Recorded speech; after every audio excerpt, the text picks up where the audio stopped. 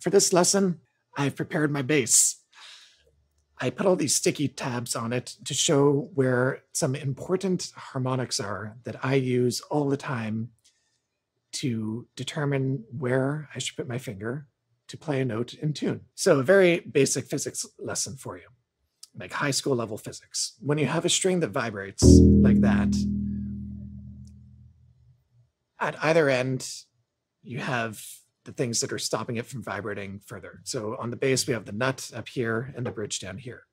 Now in between, we have a vibrating string length.